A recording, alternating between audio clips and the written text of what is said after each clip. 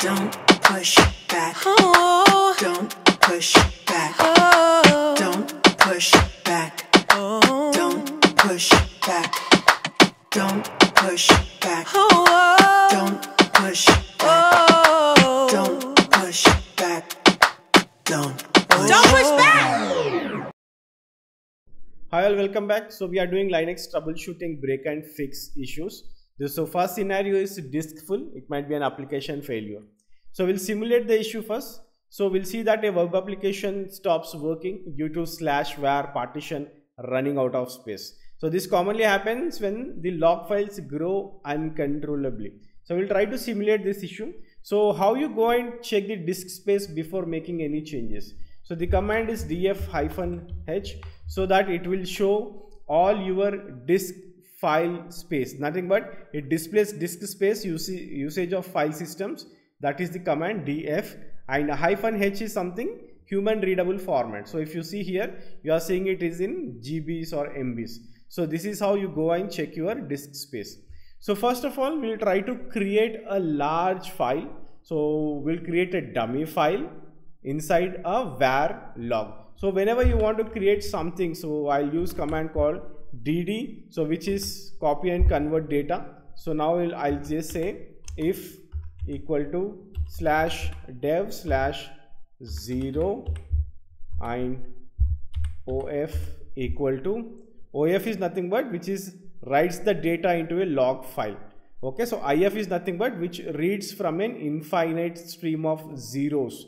Okay, so nothing but we are loading our disk with if, and of is something which writes the data into the log file. So which log file I want to send this? I'll just say var log, I'll just say big file dot log. Okay, so any random name. Okay, then I'll just give bs, that is block size.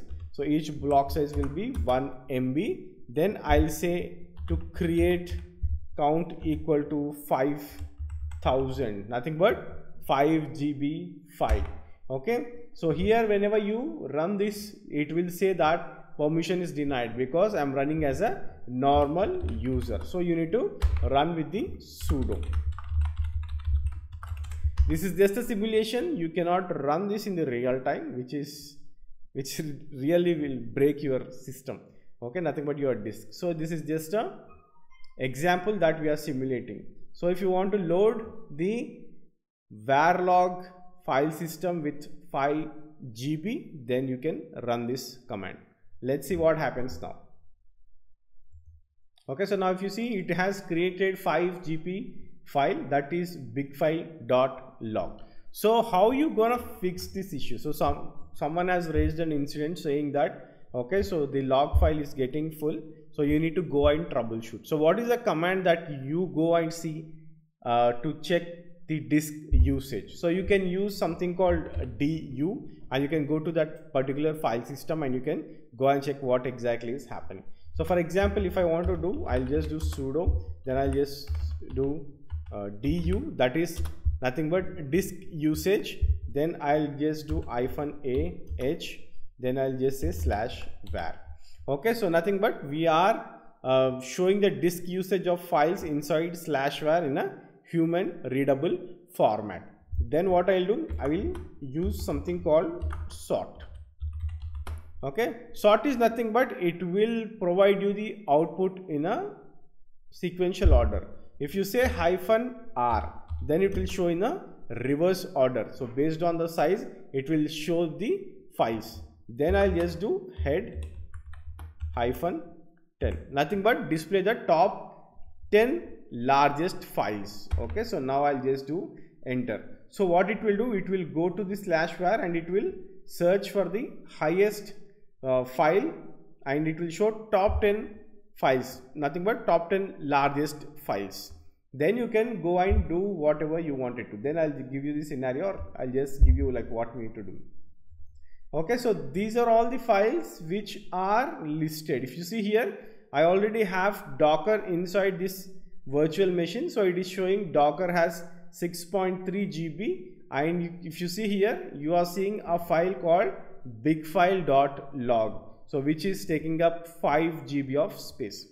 So when you see this scenario, you cannot go and remove this file. You need to follow the process. So to follow the process, you need to follow your incident management and also the change management.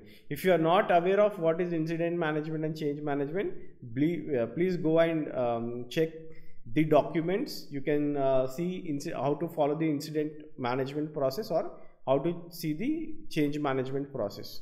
So with respect to that process, you need to get the approvals to delete this file, nothing but to remove this file. So if you have the approvals to go and remove this file, you guys can go and remove this file, or else you can archive this file using the tar command.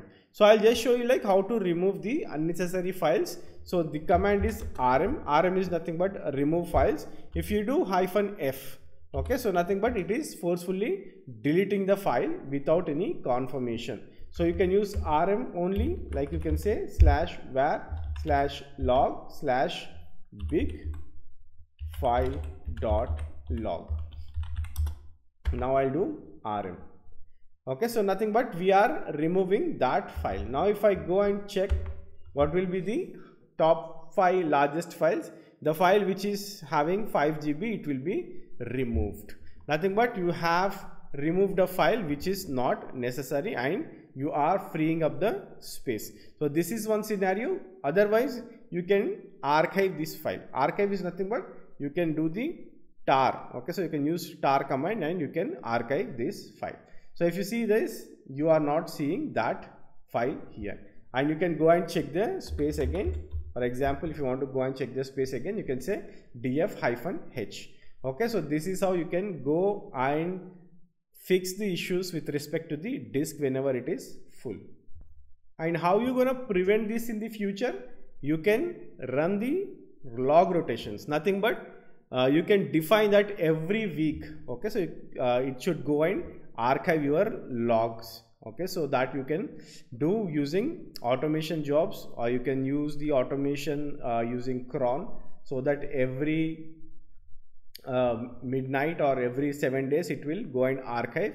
Or else you can use etc logrotate.conf, where it will have all the configurations, like how many for how many days you want to rotate logs, or how many weeks you can do that, and also you can compress your old logs. These are all things that you can go and mention the etc logrotate.conf, so that you can prevent all these issues. And also how you are getting this alert, you will have a monitoring tool from where you will receive this alert. So this is our first scenario. Next, jump into the second scenario, that is how users unable to SSH into the server.